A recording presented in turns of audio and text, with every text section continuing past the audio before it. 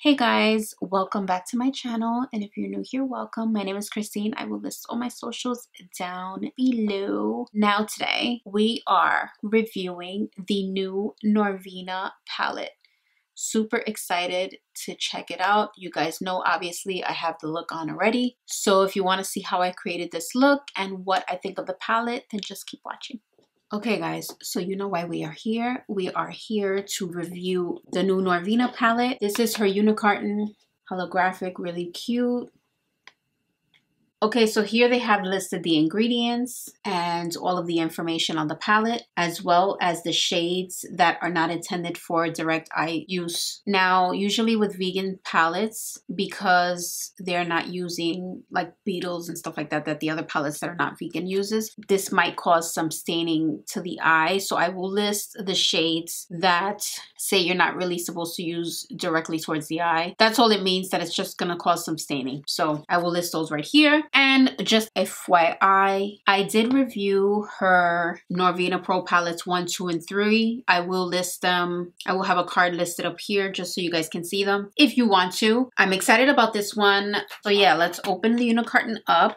And it did come with the little eye primer. I don't use it only because I like thicker primers. I actually like to use concealer to prime my eyes before I apply eyeshadow. The reason for that is because I have a little bit of discoloration on my lids, so I like to cancel out that color, and the best way to do that is with concealer, especially something thick base like the Tarte Shape Tape, which is my favorite to use. So that's what I have here. You guys can see a little lighter than my complexion. That's all I did, was I primed my eyes. And if you see this red, excuse me, I wore my mask outside because even though I'm vaccinated, I still wear my mask. And I don't know if I got a heat rash or something, but all this like red, and I don't know, I had some type of reaction. Don't be mindful of that. So on with the review. I don't want to mess it up with my fingerprints, but this is what it looks like. So just like the unicorn, black with the holographic, very cute. Galaxy-esque. And opening her up, of course it comes with a little slit, the big mirror, which I love, and these are the shades. Gorgeous shade combination. I'm gonna pull you guys closer so we can start on a look. Okay, so now that you guys are closer, I'm thinking I want to start with this purple shade. It's a C5, which is this one here. Kickback, just for reference, looks like this. It's very standard. I'm going to use this purple in the inner corner of my eye. And you guys know, if you are not new to my channel, I like to take a little bit at a time. So that's why I'm like constantly dipping in, because I like to just take a little at a time and really target where I want that pigmentation. So there is some fallout already, but I don't have any of my foundation products on, so that's good. I can just wipe it out after. Now this is a really good purple because, you know, purples tend to be a little bit either muddy if they're formulated incorrectly, or spotty, where you'll see like little areas that miss eyeshadow. This is like really pigmented and it's gliding on very nicely and very easily. You guys can see it's like super pigmented, so that's a big plus. Next, I think I want to dip into C4, which is the color next to it, that one there.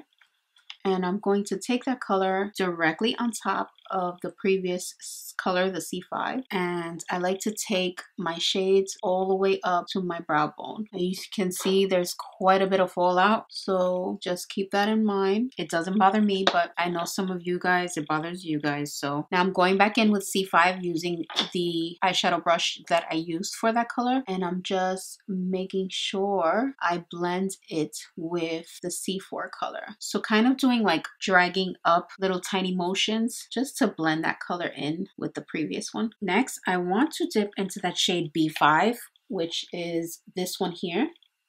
And you guys know I use a different eyeshadow brush per color, just because I feel like, especially when you're dealing with super, super colorful eyeshadows like this, you want to use a different one per color, just so it prevents from getting muddy. And when you're using colorful eyeshadows like this, you always want to go back and like kind of refresh the previous color that you put on, just so that way they remain pigmented. So it's easier when it has its own brush. What I want to try to do is dip into B2 and B3 and make kind of my own color.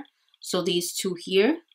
So what I do is I dip into this one and then lightly tap this one and just go back and forth. And it makes kind of my own shade. And I'm gonna use that on top of the green that I put here, the B5. I kind of want like a more neon looking green, almost more yellow toned. Very Beetlejuice, but I love it. Then I'm going back into B5 and again, going over that shade, while at the same time making sure that I blend it up to fade it out with the green that I just placed. And also you want to make sure it fades out well with the purple. Just want to make sure everything is super blended and there's no harsh lines. Screw it. Let's try this dark green, which is the E3 down here in the bottom. It's kind of like a cross between dark green and dark blue. I might regret this, but we'll see. I don't want to do like a more cat eye shape. So what I'm doing is kind of like a sideways triangle and making sure I bring in that shade a little more to really smoke out the corner of my eye. And when you do this, you can always clean this up very neatly with a wet wipe or makeup wipe. I really want to get the dark shade in here. And of course, making little flicking motions towards the green here, just so that way it blends in nicely with it. So that's what we have so far. Now I think to tie in those shades, I'm gonna do the same thing I did previously where I dip into these two shades, so B3 and B2. And just place that above. Now I dipped a little bit more into the yellow just so it looks a little bit different, so like a little subtle difference. Then I'm going back in with that E3, that really dark green blue, and then with no extra product, just using the brush, very small flicking motions up, just so that way it blends in with that lime green shade I just put in there. And sometimes what I like to do is use my finger. I like to use either my ring finger or my pinky, just because it applies the least amount of pressure. And I like to just blend it up with my finger. So this is what we have so far. What I want to do is clean this up and do the same thing on this eye, cut both of their creases, and then I'll be right back. Okay guys, so I am back and I know you're looking at me like, what just happened? It looks totally different. So I didn't want to record it because I basically used the same technique, the exact same technique that I used on this eye. The only difference is that I wanted to use different colors. The reason for that is, you guys know when I review eyeshadow palettes in my channel, I like to use basically almost all of the colors in the palette, or most of them. So that's why I wanted to do a different color on this side. But for reference, I will show you exactly what I use. So the beginning portion is the exact same portion here, just to give it some cohesion. So the purple is the same. I used the C5, which was this one, and then the C4 on top of that. And then the middle colors, I used D5 for the bottom portion. And then for the top, I dipped into C3 and C1 and kind of did my own little concoction. So my own shade. And then for the wing portion of my eye, I did use E2, which is this one here. On top of that, I used D4, which is this shade here, this peachy looking shade. So yeah, that's what it looks like. And I just winged it out. I did use my Tarte Shape Tape. Now, I think next I want to use the shade B4, which is this one here. And with a flat brush, just apply it with packing motions. And then when you're going towards the crease, you just want to be very careful that you don't blend that shade in with the purple that you have on top. And then when you hit towards the end of your shade, you want to kind of fade it out with swiping motions, only because you want to prepare it for blending with the next color.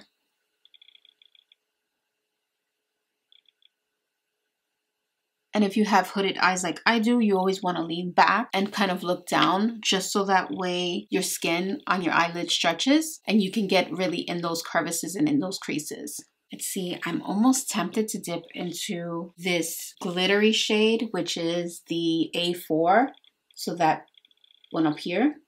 Okay, that's like really, like you can't even hardly see it. Okay, so you kind of, with this shade, you have to like literally dig in there with your brush because it's so packed in there. You have to literally dig with that brush, and then you'll see how it is. And with this, you definitely want to pack it on there because it's glitter. So be very careful. And I'm packing on and doing very small swiping motions. It is a gorgeous color. They just packed it in very tightly. This is ridiculous. This is beautiful. Look at that. Now I'm curious to dip into that darker glitter shade, which is the A5. And I'm going to use that towards the tail end of my lid. Again, grabbing a different brush. Now this has a different consistency. It's more creamier. So let's see. Again, you want to be very careful when you're using colors like this. So you just want to dab and do very small swiping motions. And of course, you want to make sure you blend it in with that glittery blue that we had put previously. And again, tilt your head back so you can get in your crease. Okay, so that's what it looks like. And my favorite wipes, just for reference, is the Neutrogena wipes. I love these. These are like my tried and trues, inexpensive. You can actually get them in like Costco, or I don't know if Sam's Club has it, but I've seen it in Costco. And they actually have like a big box of these. So now the other side. Let's work on the other side. Maybe I'm going to start off with that shade, that B4, the one that I put here, since the purple is on this side too. So yeah, the B4, which was this one here. I'm almost leaning towards doing the exact same thing on the other side, on this side, only because I feel like no other colors would look good with it. So yeah, let's just do the exact same thing that we did on the other side using the glittery A4 and then going in with the A5, which is that navy kind of glitter. Yeah, so what do you guys think so far? Now what we're going to do is off of camera, I'm going to apply my complexion products because you don't need to see that. This is an eyeshadow review, so I'll be right back. Okay, so now that I have completed my look with my complexion products, I also added some shade by the waterline. So I used A3, which is that shade there. And then in my inner corner, I did use A2, which is that glittery shade there. So I'm going to give you guys a close-up so you guys can see everything. So this is the eye look.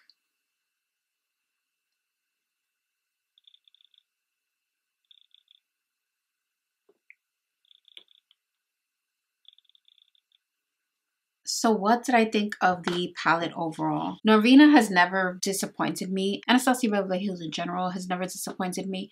I love their formulation. This is no different. I'm obsessed with the packaging, of course. Beautiful, gorgeous. In terms of the color story, I think it's gorgeous, very unique. You can do many looks with these shades, which is really great. You can also, if you want to go like dark and vampy and not colorful, you can use the bottom half portion of the palette. If you want to go more towards the neon, like Easter colors, you can do the middle portion. These are all very vibrant and beautiful. And if you want to just go for shimmers or glitters, you have your top portions along with a white. Now I'm curious to see the white, so what I'm going to do is I want to swatch it just to see. This is what it looks like, but just to see, I'm so curious. So this is what the white looks like for the people that are wondering. Pretty decent white if you ask me. So yeah, I'm super obsessed with this palette. I definitely see myself using it more than once, especially for spring and summer. It's like the perfect palette. So I do recommend this palette if you're interested in these types of colors. Other than that, I hope you guys enjoyed this video and I will see you guys in the next one. Bye guys.